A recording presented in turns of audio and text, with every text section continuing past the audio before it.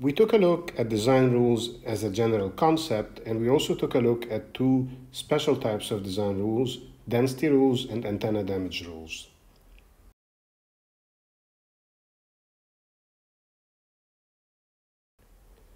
Now we want to take a look at more general design rules, not special design rules. These are the rules that have to do with the sizes and the separations of the different layers in a layout.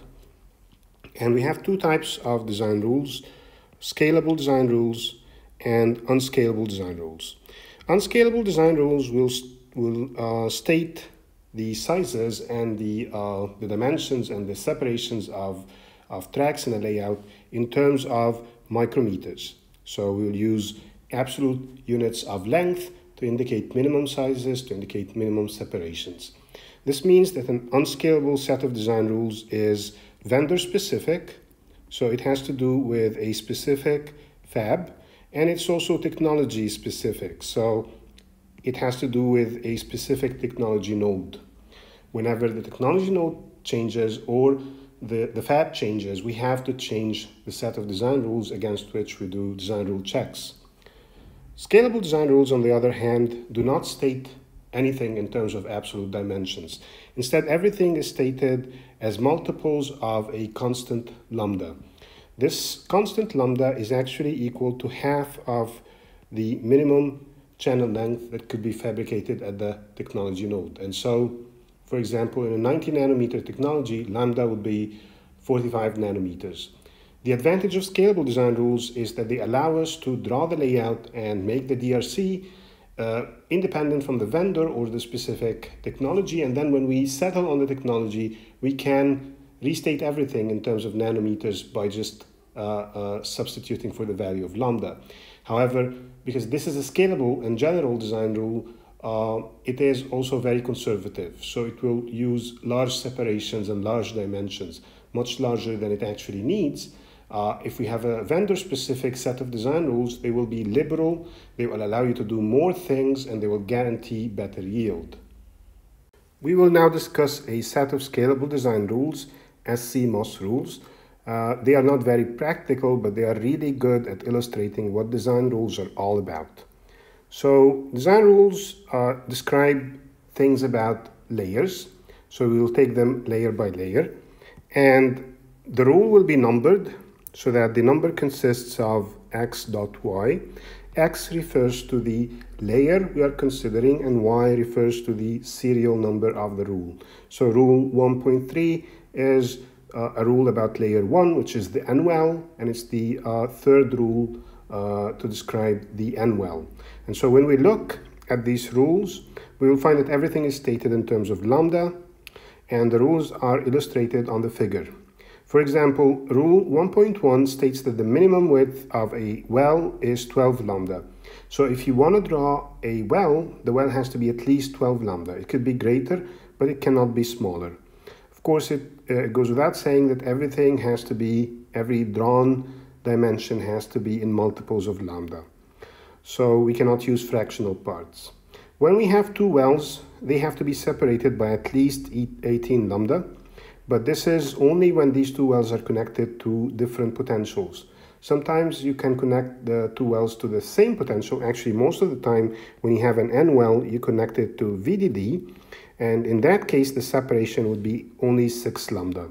But if the two wells used different values for supply, for the well contact, then you have to separate them by 12 lambda.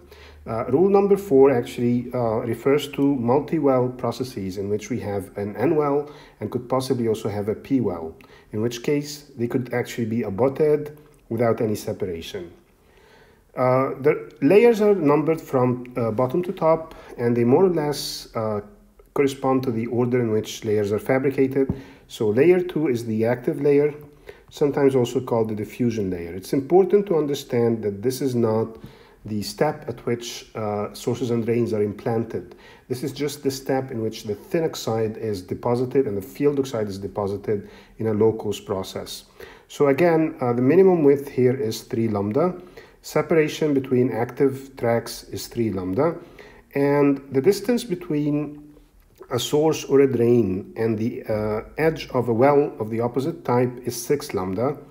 And also there is a rule about separation between substrate contacts and a well edge, which is different from source and drain, because notice that the active in the substrate contact is going to be of the opposite type to the source and the drain. Rule number 2.3, actually rule number 2.5 is a separation between N plus and P plus actives. We could have N plus and P plus actives in the substrate or the well, because we could have sources and drains as well as contacts. Going up, we then fabricate the polysilicon layer, and the polysilicon layer has a minimum width of 2 lambda. Notice that there is a separation between polysilicon tracks that is different if these tracks are drawn over an active, this is rule 3.2, or if they are drawn over the field oxide, which is 3.2a. So these two tracks, for example, are forming two transistors. We said that the cardinal rule of layouts is that an intersection of poly and active is going to be a transistor. And so these are two transistors that share a source or a drain, for example. Now, when the active crosses the polysilicon, it has to clear it by at least 3.4, which is 4 lambda. And when poly crosses an active, it has to clear it by at least 3.3, which is 3 lambda. This obviously has to do with misalignment of masks to guarantee that we create a transistor when we want one. Now, rule 3.1 actually tells us that the minimum channel length, which is this, is going to be 2 lambda. But if we go back to the active track, we find that its minimum width is 3 lambda. And this tells us that in scalable CMOS, the smallest W over L that we can create is actually 3 lambda over 2 lambda. So the smallest transistor is 3 lambda by 2 lambda rather than 2 lambda by 2 lambda. So going up, we now perform the ion implantation through the P-select and N-select masks, which also have a minimum dimension. They have a minimum overlap of the active that they contain. And if there is a contact within the active, they also have to have a minimum overlap of that active. Then we go to contact layer, which is the higher layer. And we actually have two contact layers. One is contact to active and the other is contact to poly. These are marked as 5 and 6. And for contacts, it's important to notice that they have an exact size of 2 lambda by 2 lambda. This is not a minimum size. A contact has to be 2 lambda by 2 lambda. It cannot be 3 lambda by 3 lambda or 1 lambda by 1 lambda. Now, a contact actually forms a resistive contact between two layers. What if we need to reduce the resistance of this contact? We cannot make the contact larger. What we can do, on the other hand, is use multiple contacts in parallel with each other to create multiple resistances in parallel. So you can use multiple contacts to establish contact between two layers, but you cannot increase the size of the contact.